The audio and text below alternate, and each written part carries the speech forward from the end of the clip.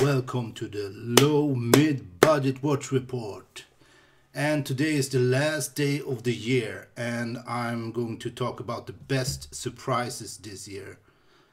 The best surprises unboxing watches. And let's get to the first watch that was a very nice surprise. It was the Triva, the small diver, the small version. I think it's called Deep Blue or something, if I remember correctly. And it was a big surprise because it didn't look much in the commercial, but when I got it at the first glance, I was like, maybe this watch is too small for me, but it kind of grew on me. And the strap is super nice, the NATO type of strap, and the dial with the waves is very super nice. And also I love the hands on this watch, the coloring. So this is the number 3 on my list for the best surprises this year, and I really use this watch a lot. And the second very nice surprise is the Chaim Fisher watch, the Rabbi watch. It is the Sterling. When I looked the company up, it was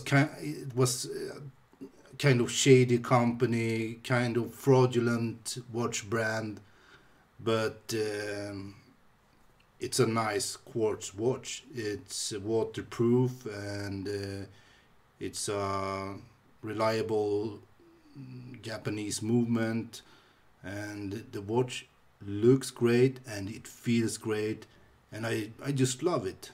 I can't help it. I like this fraudulent, suspicious,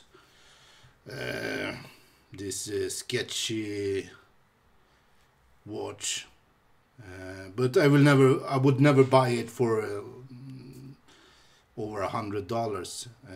This one I got for under $100, and that's okay for me because I really like it. It's a very nice diver.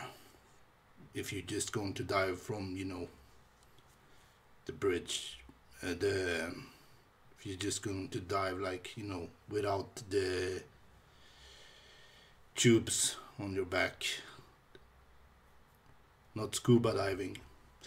Well,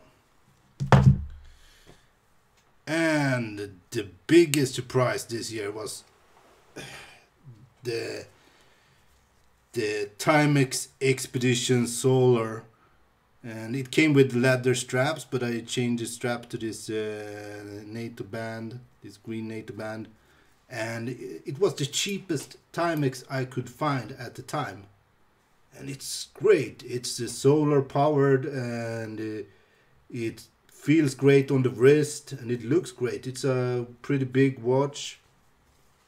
You can't get more value for money than this, according to me.